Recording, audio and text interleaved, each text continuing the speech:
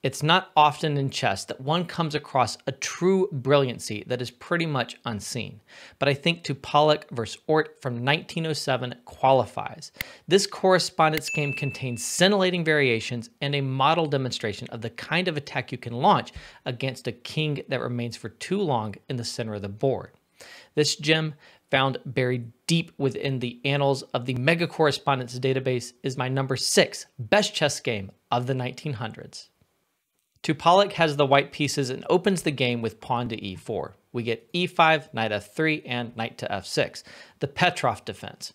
Now, this is not known for swashbuckling chess, but we will see that in this game. Knight takes e5, of course, you all know that you can't capture on e4 because of queen e2, and if the knight falls back, there is knight c6 check. Yes, I realize you can be clever, and in this position you can play queen e7 and you're not lost, but your position still sucks. So don't do that either. So in the game, we see the correct move, pawn to d6, the knight falls back, knight to f3, knight takes e4, and pawn d4. We're getting a symmetrical position. Of course, in symmetrical positions, things can peter out, can end up kind of drawish, but on the other hand, white has an extra tempo, and that can lead to a very dangerous attack if things develop in that way. Bishop d3, knight to c6, castles, bishop e7. Even though this game was played in 1907, it's still following pretty standard theory. The moves are not the best moves. There are some improvements recommended, but they are still following theoretical play that's been played hundreds of times. c4, bishop to g4, pinning the knight, knight c3, trying to put pressure on the structure here. Black has kept the knight on e4, which could be strong, but it can also lose time. In fact, white seems to have a good advantage here. Knight f6, pawn takes d5, and knight takes d5. In this position, white has scored pretty well, and the theoretical move is rook to e1 with a number of games, and again, white doing pretty well. In this game, though, Toupalik tries bishop to e4, which is a very direct move with some dangerous attacking ideas. If black plays correctly, this move is neutralized, and it's really not going to be, well thought of by theory. But that requires correct play, and this is 1907. You don't have engines in correspondence chess that guarantee correct play. So after bishop e4, we see knight back to f6 and pawn to d5. One king is castled, the other king is not, and white is trying to catch the uncastled king in the center of the board. Knight takes e4, knight takes e4, bishop takes f3, queen takes f3. Simple tactic, a never again kind of tactic. You can't take on d5 because of knight f6 check, and the queen falls on d5 thanks to this open discovery. So after queen takes f3, knight d4 in this position, and there are some problems on the white side, but there's also a problem on the black side. White plays courageously here. Queen h5. And black in this position should just castle. Just castle. Just castle. Just castle. It's a great motto to have in chess. It will save you many potentially lost points. And in this position, normal moves for white should lead to a roughly balanced position. White has no reason, once the king is castled, to expect to really be better here. And maybe a draw, maybe someone makes a mistake, anything can happen. But instead, black keeps the king in the center for a little longer with queen to d7 here. And now white plays queen to e5, a very, very scary move to meet with direct threats. The knight is under attack, and there's a tempting idea. The knight can go after the rook here, which is what happens. The computer recommends knight to e2 check. Knight f5 is a little safer alternative that's probably a little better for white. And I have to say, even though the computer says this is totally fine here because you castle, again, always castle, great motto, I would be very nervous here that this knight is getting trapped. Even though the computer says it's fine, the computer can calculate way better than I can, and I would be worried about the knight getting trapped. You can, though, play like f5 here or a rook to e8, and the computer says basically equal, so I'm not going to distrust it. It's really good at chess. Instead, though, after queen e5, we see knight c2, kind of a greedy move, but also a move that feels like it should be right. I mean, one king is castled, the other king is not, but how many pieces are really developed here? Are you going to get to this king with the relatively limited attacking force you have? Turns out, yes. Yes, you are. White plays bishop g5, sacrificing the rook on a1, and it is going to be a full rook sacrifice, not a piddling little exchange sacrifice, because white is not going to be taking time out to pick that knight back up after it takes the rook.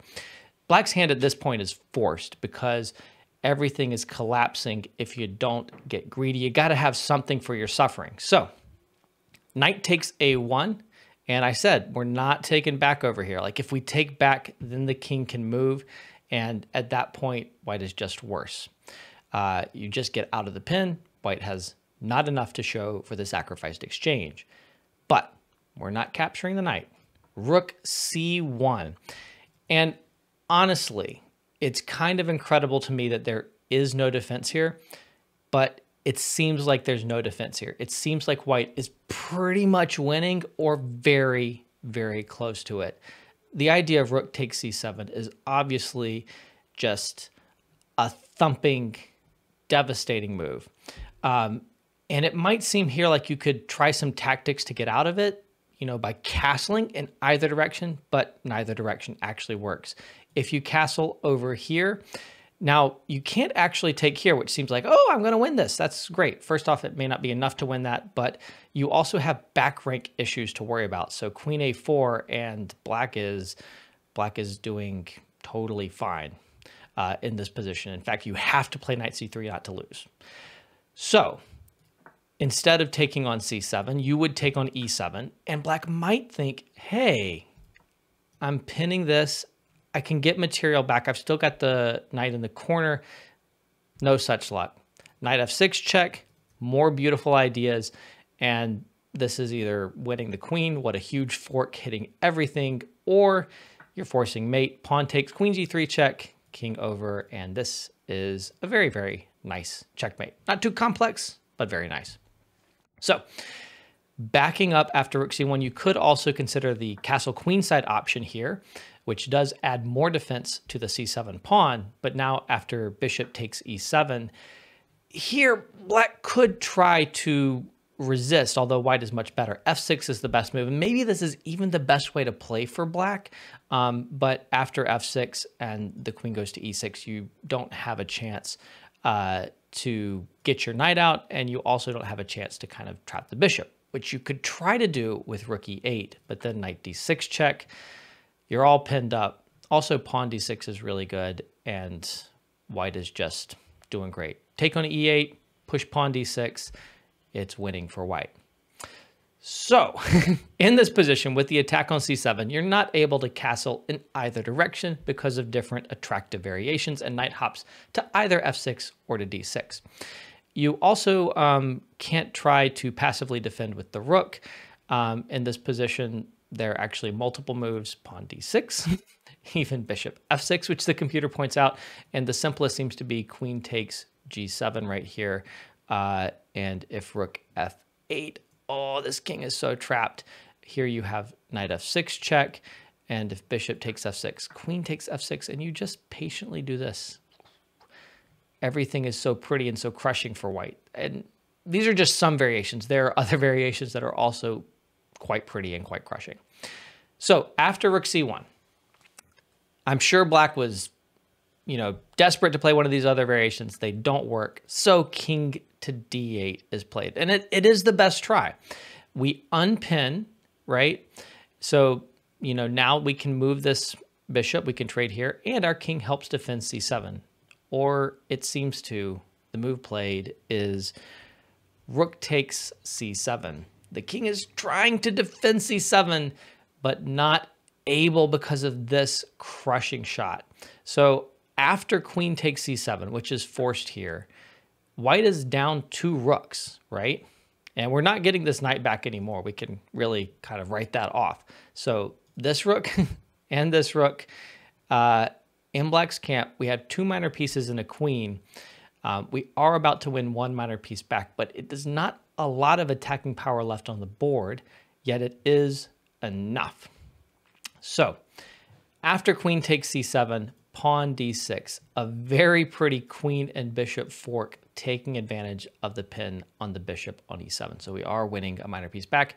Note that here and in many other lines, The geometry is just working perfectly because you don't have queen c1, which would be checkmate, except that our bishop controls this line. Very fortunate. Fortunate or well structured by white. Got to give white credit. So in this position, the queen needs to move, and of course, queen takes e7 is on the agenda. Where does the queen move?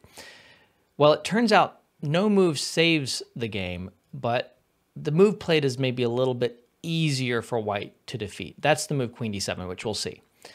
But queen c6 took some time for the engine to figure out how to defeat. It seemed like black was going to put up a really strong resistance here, but there is an incredible, insane, dirty engine line here. Starts with queen captures on e7 check, the best capture, king over to c8, and in this position, knight c5. And honestly, let's upgrade this to brilliant. A really incredible move. Now, the simple tactic is if queen takes c5, d7 check is a discovery and you're picking up the queen, actually you're forcing mate. You're not even going to take time to capture the queen. You're just going to force checkmate. But you see the tactic. However, after knight c5, what if black doesn't take the knight? There is the idea of pawn to d7 check. And that's a huge idea in the position, d7 check, and then d8 equals queen can force mate. But what if black plays a move like pawn to a6? Well, there is only one winning move here, a single winning move. And if you really want to give yourself a headache and still probably not find the right move, you can think about this one and try and find it. Turns out it's pawn to b4. And you're almost in a position where black is in zugzwang. The idea of d7 check remains and is gaining in strength. But what happens if black just ignores everything and tries to move the knight? Knight c2 says, I'll just bring the knight back. Maybe I capture over here. d7 check is not winning the game right here because I will go and hide. You can't win the game. You can only get some material back and you sacrificed so much. You don't win the game with d7 check. That much is true. But after knight c2, the only winning move again, and totally crushing, is b5. b4, b5, you're down these rooks that you sacrificed, and this just wins. It just wins. It's insane. Why is this move any good at all? Okay, yeah, the queen can't take. We get that because of queen c7, right? Checkmate. But after pawn takes b5, what's the point? All you've done is open this rook right here, right? Why did you do this? Well, the answer is d7 check. King over to b8, d8 queen, rook takes d8, queen takes d8, and I told you that pushing d7 through wasn't enough because black gives up the rook and we're still down material in this position. But now in this position that the a file is open, it is enough. King a7, queen to a5 check. The queen can't block because you can capture here. So king over to b8 and bishop to f4 check. And this is going to be mate. Insane. Insane computer line. The fact that you have to find b4 and b5 and that wins, and black can't do anything in the time that you're doing that is absolutely bonkers. There's so much going on here. I can't cover all of it. The one other line I do want to cover is after b4, what happens if instead of the knight c2 line that we gave, and the b5 threat is the big threat, but what happens if instead of knight c2, you try just king b8 and you just run for it? Well, here you have knight d7 check, and you can't go this way because the king is just getting mowed down on the dark squares. So knight d7 check, king over to c8, and here knight f8.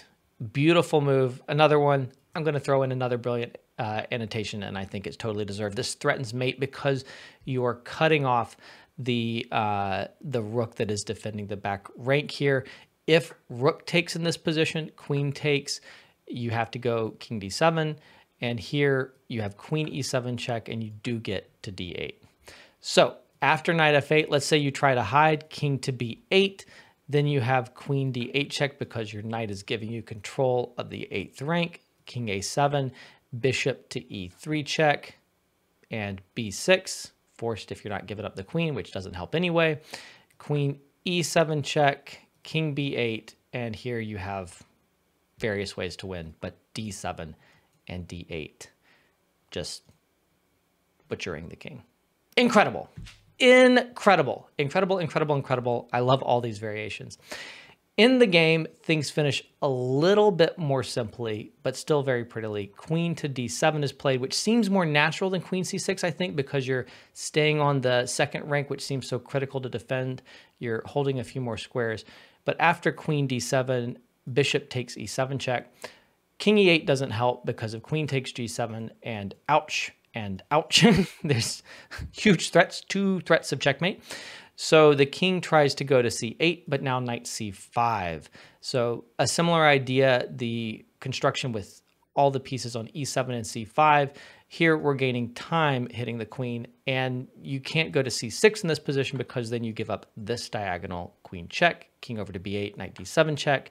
And after king c8, there's just knight e5 check, and you win the queen with this discovery. So after knight c5, the queen tries queen g4, so hoping to keep this diagonal under control so we don't allow that devastating queen f5 check. But in this position, there is a way to attack on a different diagonal and defend the mate in 1 that black is threatening, or mate in 2, and that is queen d5. Excellent, mate covered. And how do you defend b7? The answer is you don't. This is totally over. D7 check is coming if you try something like queen b4, and if rook b8, still d7 check, and you just mate queen d6, right? So it is just totally over after queen d5. Only try, as played in the game, is queen d7, saying, all right, have the queen, but now white is doing well on material and still has the attack. Right, so we just cash in now. Knight takes d7, king takes d7. There are many ways to finish, but white picks queen f5 check, king c6, pawn b4, looking for this.